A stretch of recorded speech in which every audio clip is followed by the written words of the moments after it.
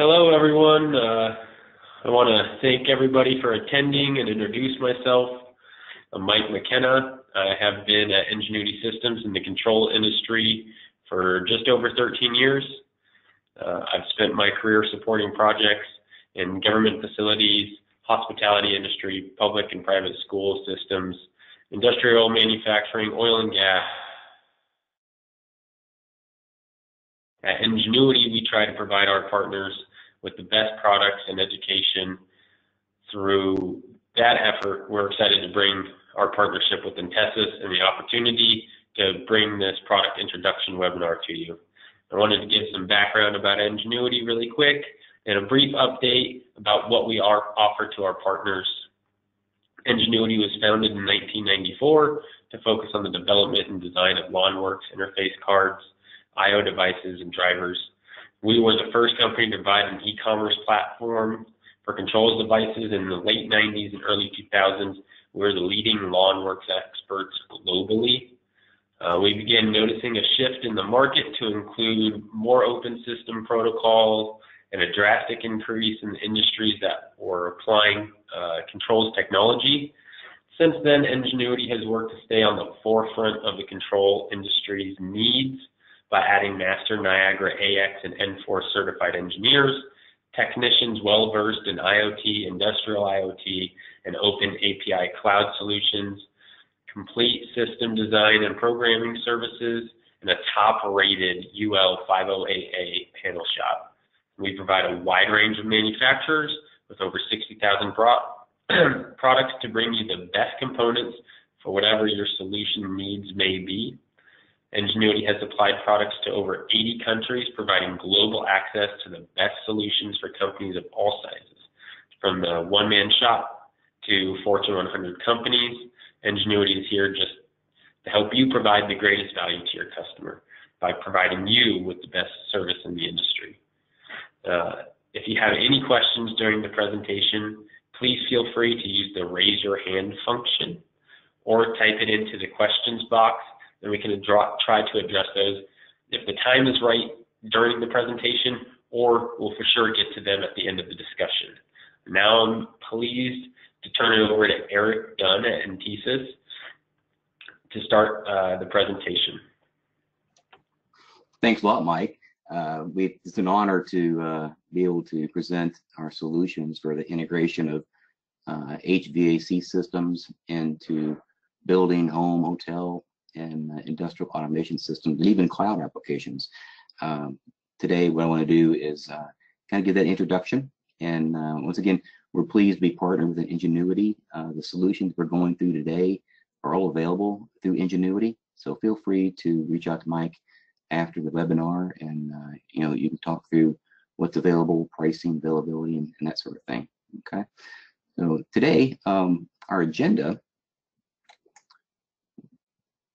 is basically an introduction. Who is this company, Intesis? Maybe you never heard of us before.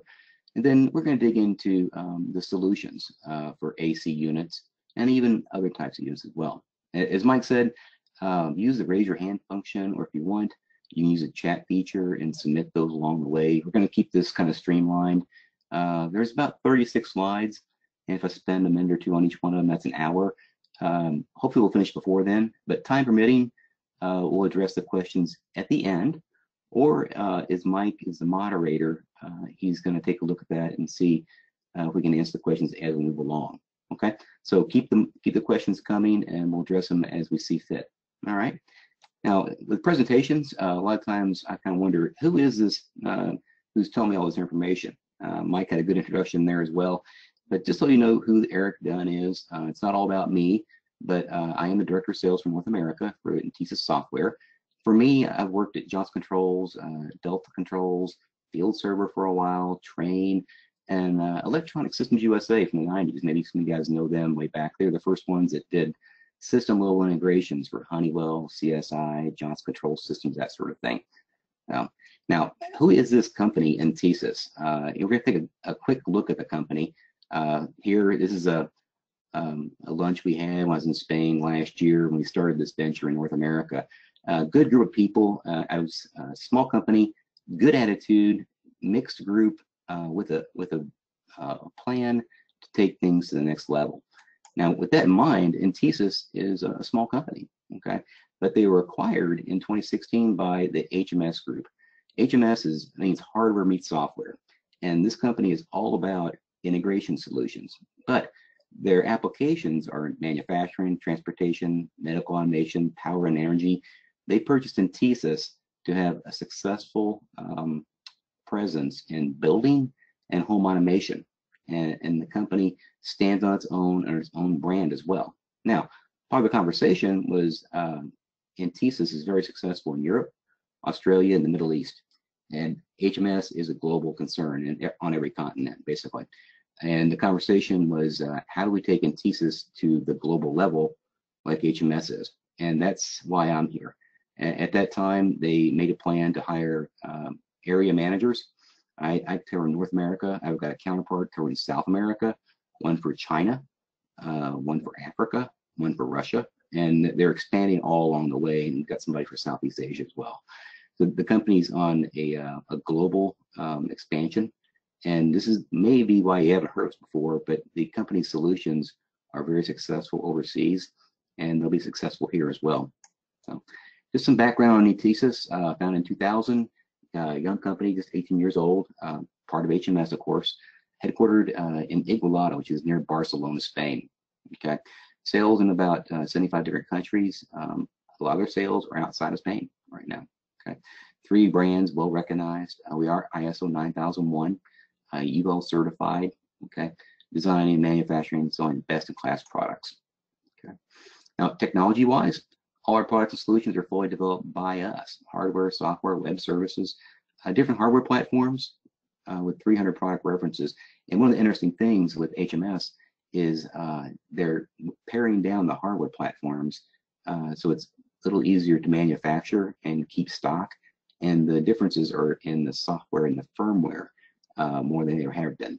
And we'll keep working on that to get a solid hardware platform that's easy to reproduce on a quick turn. So, active members of KNX and Ocean, BACnet, that sort of thing. Manufacturing is fully controlled by us. This is not something that's farmed out to manufacturers and assemblers in Asia or anywhere like that. Okay, they have this right in-house. If it's not, it's externalized to assemblers near them. Okay. Now the interesting thing that I found when I joined the company was 100% of the products are tested in-house with their own processes and stations, that sort of thing. There's no statistical or random sampling, that sort of thing.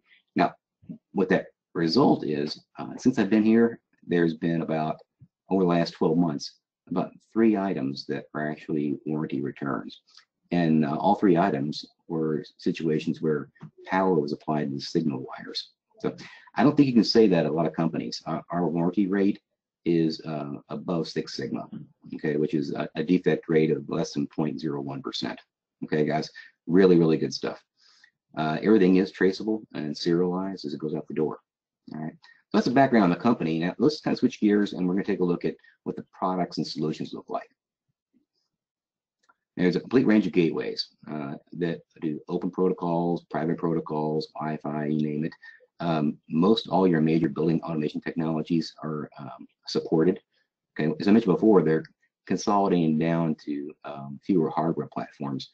What we're looking at here is the V6, the version 6, which is a hardware platform that supports most all of our products at this point. Okay, configuration software is external, which is a nice add because you can actually work on your laptop, on your workstation, build your program, and load it on the unit at a later date. You don't have to connect to the unit and power it up in order to do your programming. Okay. Now, most of your major protocols, MBus, Wi-Fi, Dolly, Modbus, KNX, Longworks, BACnet, ASCII, and a couple others. You can bring those across the gateway, and you mix and match. This unit here, open protocol to open protocol. So you're going back and forth. Modbus to BACnet is a real common one. And we supply Modbus to BACnet to system integrators, as well as equipment manufacturers that want to have a BACnet option for their devices. Maybe it's a chiller, maybe it's an air handler, maybe it's a zoning control system, that sort of thing. Okay, but you can mix and match across the gateway to find the solution that you're looking for. Right. What that might look like in application is you have Modbus devices in the field. You convert that through the Ethernet port to Modbus TCP and or BACnet IP, or maybe it's a BACnet MSTP solution. On the right-hand side, you see some of the ports, very well labeled. On the side of the unit, it tells you what each port does. Port A is Modbus, port B is BACnet, so you don't have to guess about what's going on there. Okay. Another application here, BACnet MSTP in, and it KNX out. In the United States and North America, you may not have heard much about KNX. It is the leading building automation protocol in Europe, South America, China, other areas, Korea. And it's a little simpler than BACnet, but it's out there. And you might see devices coming over from Europe because the KNX Association is doing all they can to bring KNX into North America and compete with BACnet.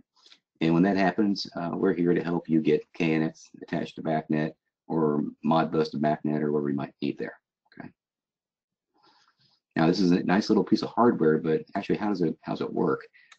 There's a, as I mentioned before, freeware program for downloading the templates, the programs, that sort of thing into a unit itself. Very easy to use, easy to program. There's no commas or no dashes or anything like that you need to add in there. The system does that for you. If you're doing Modbus to BACnet, you put your Modbus registers in, and it helps you convert those and automatically assigns BACnet instance numbers. It'll auto BACnet name it for you, that sort of thing. You do connect on the front of the box via a micro USB port. Okay, you can also connect to the unit via Ethernet port. The micro USB is an advantage, mainly because you don't have to worry about taking your laptop and put it on the same subnet as the unit is if you're going to connect by Ethernet and using a static IP address. If you don't do that every day, it's a little difficult to remember how to do it. But the USB gives you a direct connection into the unit where you can upload and download, save files, create project files, and that sort of thing. Okay. Now, in some cases, you might find that you're not really wanting to program anything. Maybe you don't like Modbus. One of the things we started out about 6 months ago is building Modbus templates. These are device profiles. Right now, we're working 91 templates. They cover generators, meters, electrical gear, boilers, all types of Modbus devices. And these are available in the freeware program we just looked at, Maps. You download them direct from Maps, the Maps library, onto your gateway, and away you go. Now, take a look at this real quick. This is a screenshot of the Maps program, and we're into the section where you would download a Modbus template. See, there's ABB drives, air-cooled boilers, that sort of thing. We've got CAT gensets, Kohler gensets, Schneider meters, that sort of thing. So these are all freely downloadable. And when you bring them in, the neat thing is you can modify the template for your application. All the registers are there, and a few are active. We picked some that we think would be good to be active. You can also turn those off and add the others from the Modbus registers that are present. So a great time saver in terms of doing that. And our commitment to the marketplace is for Modbus devices like this, we'll create a new template for a customer that needs one, and we'll put it into our library so it's accessible to the rest of the community. Now let's move on. Those open protocol gateways, open protocol to open protocol. One of the advantages with Intesis is the fact that we've got a great range of protocol drivers available for AC units made by Asian manufacturers, Japanese, Korean, Chinese manufacturers, Daikin, Mitsubishi Electric, Samsung. The interesting thing is these are companies that we actually have relationships with at the factory. We work with them. They share their protocol specifications with us. We write drivers, we test it, they test it, it's approved, and then we can go to market. For instance, with Samsung, Samsung just approved our new driver for their NASA protocol. and tested out our new backnet gateways.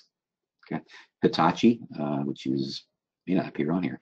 Hitachi just approved a new protocol driver and a backnet gateway. So the factories know of us, they approve of us, and let us go to market. Now, with some like Panasonic, Panasonic buys everything we've got and they send it through their channel. So their distributors actually market Intesis products. Fujitsu, same way, and many others. But some prefer for us to go to their dealers, their equipment reps, and we market directly to them.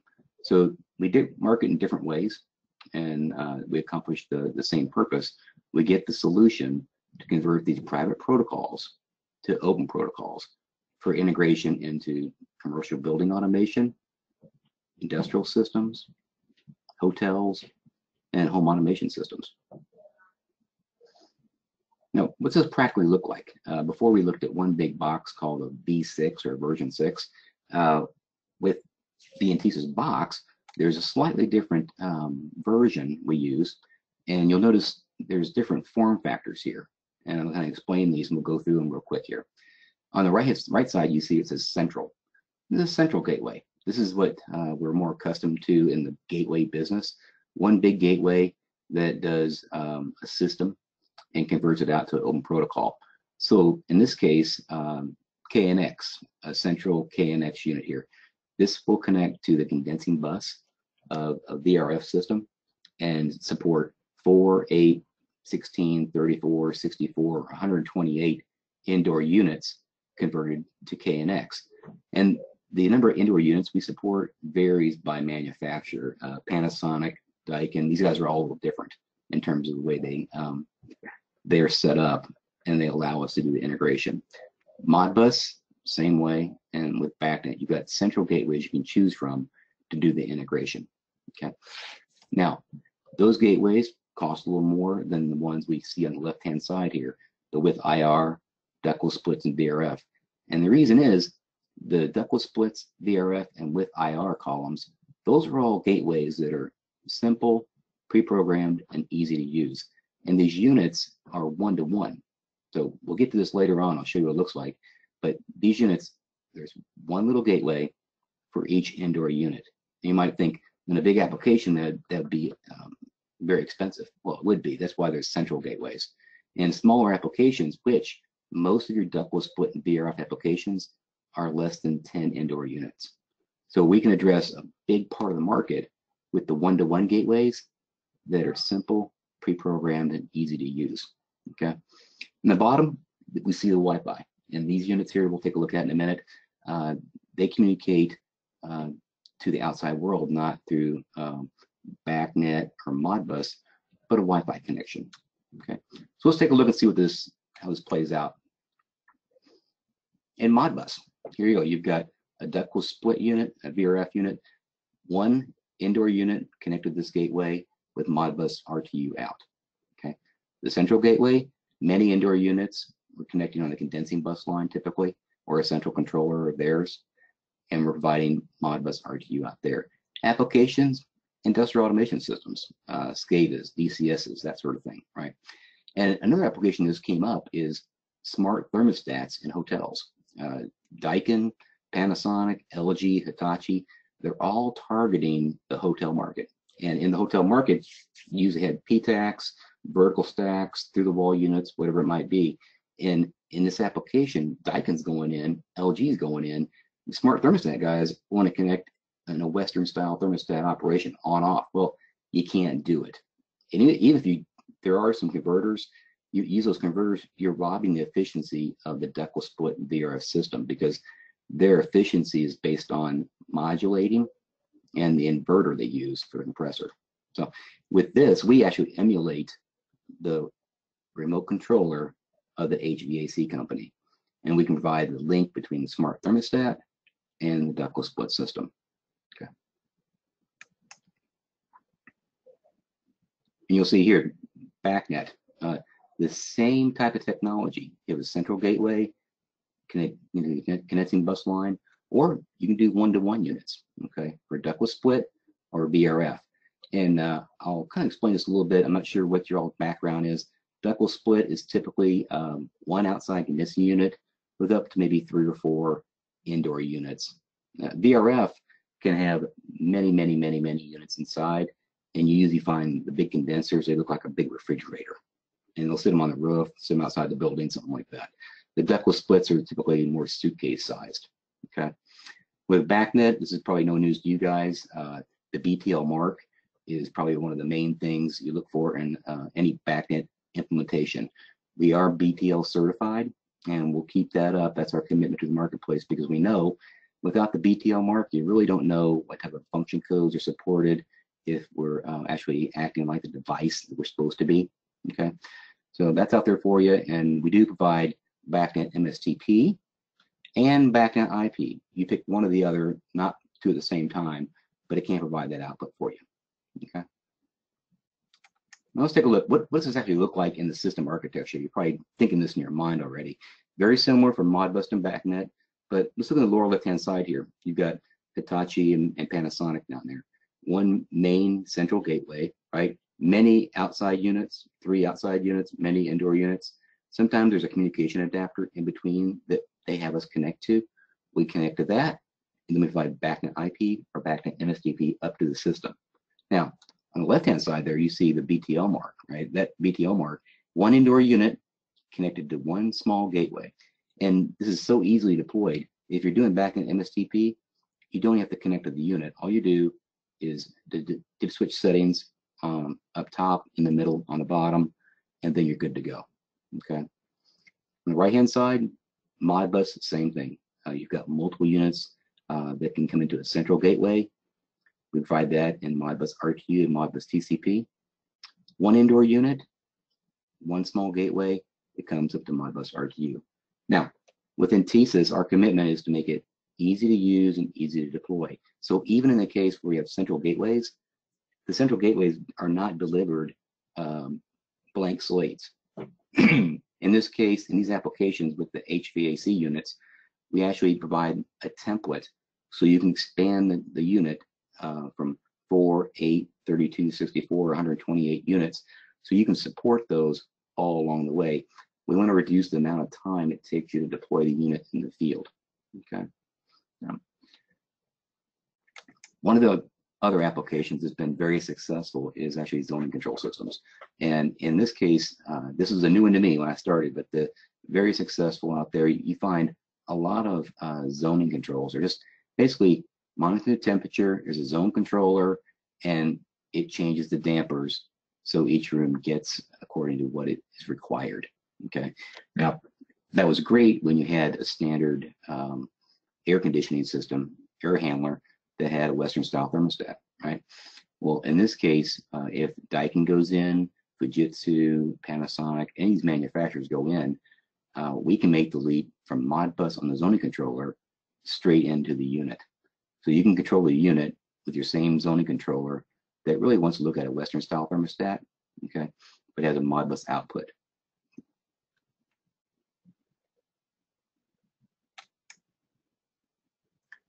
Let's move on to something a little different. We've talked about wired solutions. So we wire into the indoor unit or the central condensing bus line, and we provide a wire, either Ethernet or a twisted pair, out to the system. In this case, one of the reasons I joined Intesis is the private protocols they got, and also development of an IR database as well as Wi-Fi. Okay, so what we're looking at here are 3 different units with IR, Deco split, and VRF. Let's start on the left-hand side. With IR, this unit uses the infrared port at the bottom. There's a receiver and a transceiver there. Okay, it talks to the indoor unit and the handheld remote in the room, and we pick up everything there and translate that out to a Wi-Fi signal. Okay, in this case, the Wi-Fi signal for all 3 units here is a simple ASCII protocol. Okay, and that simple ASCII protocol can be integrated into any building automation or home automation system out there. Okay, the ductless split and the VRF systems, the ductless split unit and the VRF, just different HVAC technologies there. Okay, but we actually connect in to the indoor units thermostat port, just like we did in the wired units. We're connected in, just like the manufacturer wants us to. They prescribe to us, and we emulate their thermostat, but we provide a Wi-Fi output at that point. So let's take a little deeper look at this. On the left-hand side, you see some examples. There are over 30 brands right now supported by our infrared remote control database. So this unit here has about 18 years worth of research into it. In fact, about once every week or so, I get somebody that comes with me with a new infrared remote controller. Hey, can you integrate all these units into your IR as well? We can look it up based on the unit's function codes. And if we determine we don't support it, my office in Spain needs about 7 to 10 days. They can take that unit, program it into our database, and make it available for that project. And actually, once in the database, it's available to everybody else after that. Okay, this is a quick, easy way. It's a universal way to integrate multiple units, okay, into Wi-Fi. Now, on the right-hand side, we're communicating Wi-Fi out to a local network.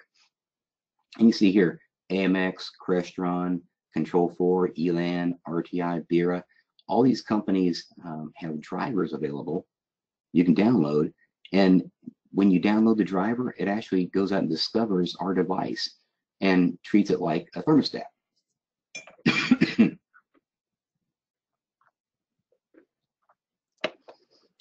One of the exciting things here recently is at the top up here, one of our distributors, who's a developer, has written a driver to integrate this simple ASCII protocol from Wi-Fi into the Niagara framework. So now we have the ability to take 30 brands of ductless split units, communicating to them by IR, excuse me, and integrating that directly into one of the most popular building automation controllers in the marketplace today.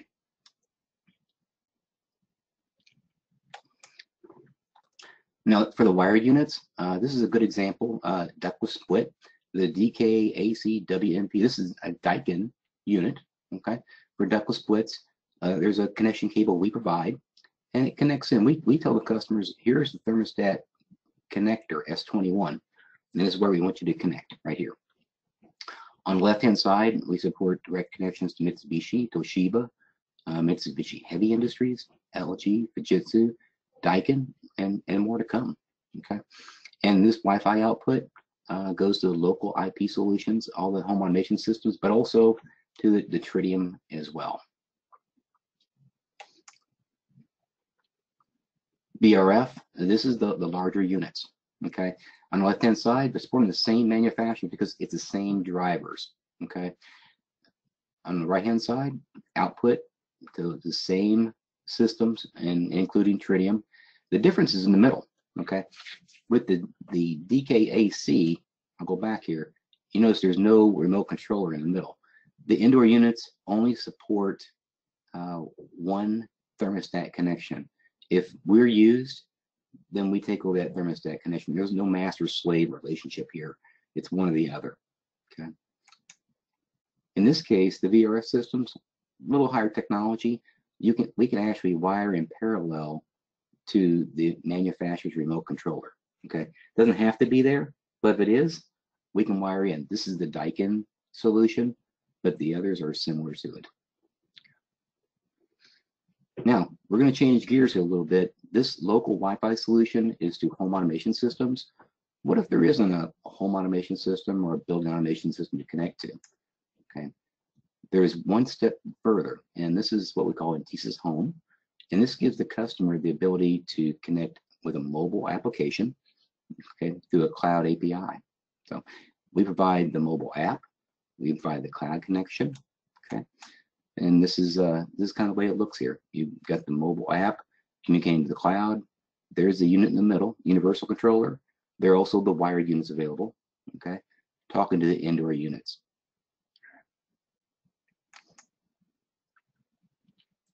Compatible in most any way. This is a slide that could have been used earlier. We can talk wall-mounted units, floor standing units, cassette, tower AC. Maybe they're ducted, maybe they're in the ceiling. Okay, as long as they're one of the brands we support, and we have them in our IR database, or we have the direct protocol driver link for them. Okay. Now this is interesting because it gives your customer a mobile experience. But what if, and you're not interested in a mobile app? What if you're an energy company and you'd like to install these in facilities that need monitoring or load shedding? When it's a public API, you can do that. Okay. There's also IFTTT. If you're not familiar with that, that's a third-party cloud service. And that cloud service actually gives your customer the ability to use Intesis Home with other IoT devices. For instance, Nest thermostat is also IFTTT compatible. So Intesis Home and Nest can work together through the third-party cloud, IFTTT. Okay. And the custom projects, we do OEM work for people too. But the application on the right-hand side, office building, residential shops, hospitality, public buildings. We attended a trade show not too long ago called CEDIA. It's a home automation show. And I was following up on the leads here just this week, and I found one. There's a property owner, and he's a real estate investor. He's got 3,000 apartments in Los Angeles.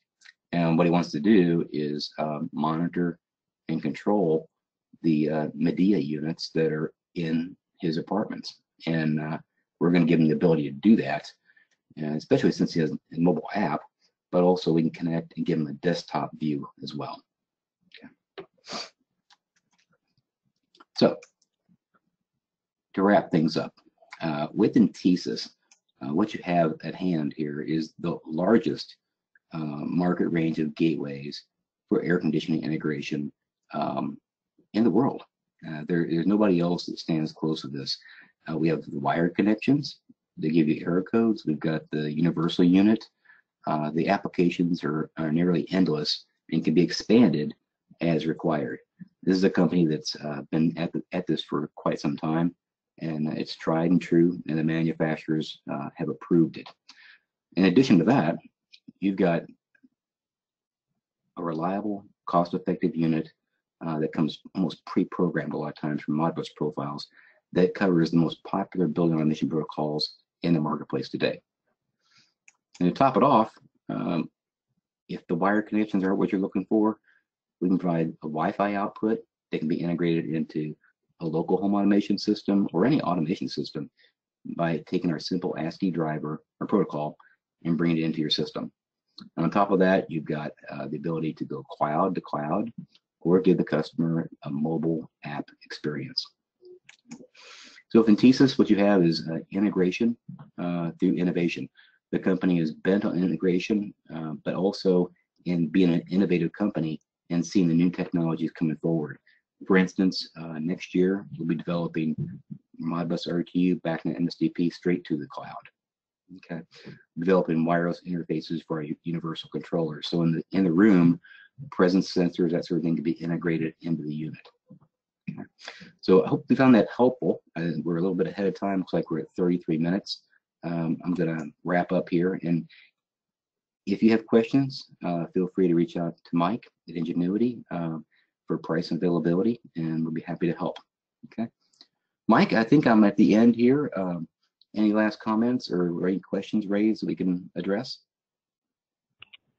Yeah, we had a question about the standard remote control. Can you still use a standard remote control with the IR receiver? Let me go back to that and I'll show real quick here.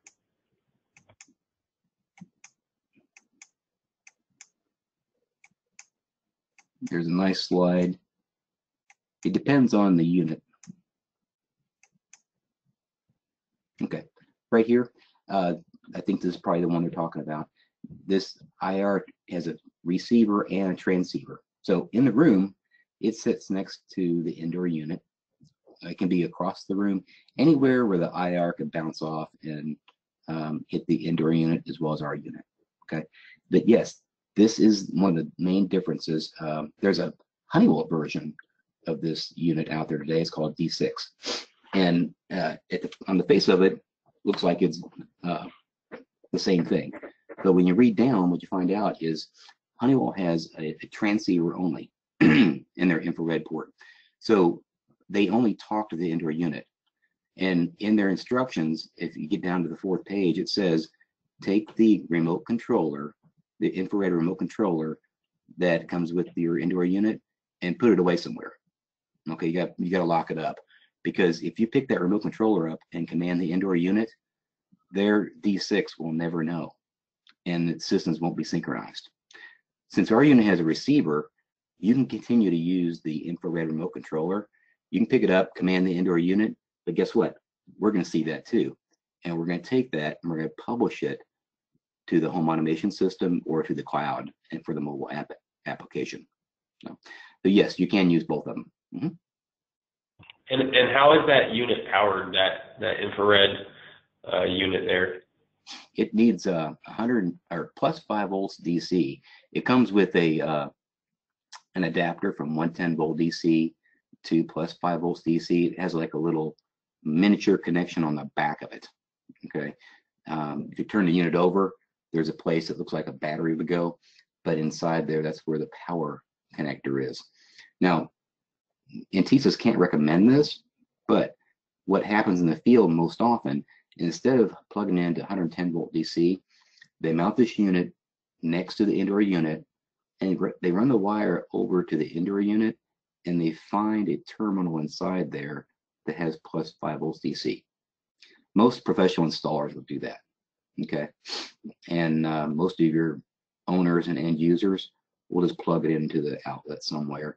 And as long as it's in the room where the indoor unit is, it'll communicate with the remote controller and the indoor unit too. And then there was a question about like ease of implementation for the ASCII protocol, or how difficult is it to do that? And this is I'll have to preface my statement because I'm not a programmer, okay? But what I've been told is the simple ASCII protocol. There's nothing, it's not like BACnet, and it's not even Modbus. It's a simple ASCII protocol. There's about 15 data points. That's it, okay? And it takes about 4 hours to write a driver for it. The challenge, especially implementing this with AMX, Control4, Crestron, Elan, all these companies like that, is actually getting it certified, because it takes 4 to 6 months for these companies to work through it and certify it and test it out and everything like that. It takes about 4 hours to do it, but it takes 6 months to actually certify it. With Tritium, I think my distributor Alper had that written, and they worked on off and on for about 2 weeks and had it done. So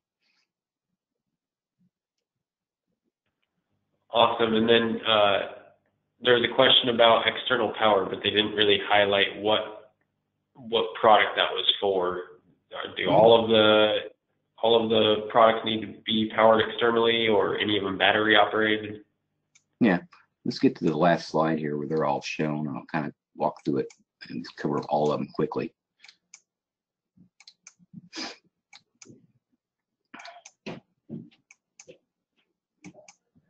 Okay, in the upper left-hand side here, where we're looking at all the indoor units, okay, for when we're wiring into those, we draw power from the indoor unit. And this is probably the most outstanding thing. Working with the manufacturers, they share their power data with us as well. They tell us how much power is available in the thermostat port. That way we can engineer our product to actually limit their power to what's available.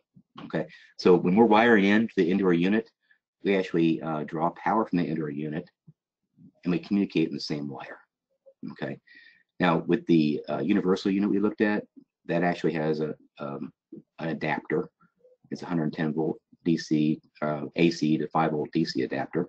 Okay, and then the V6 unit, the open protocol gateway that goes back and forth, that's I think 9 to 30 volts DC. It's standard. Any 24 volt DC transformer will do that for you. Okay. Any other questions, Mike? I think that's all of them.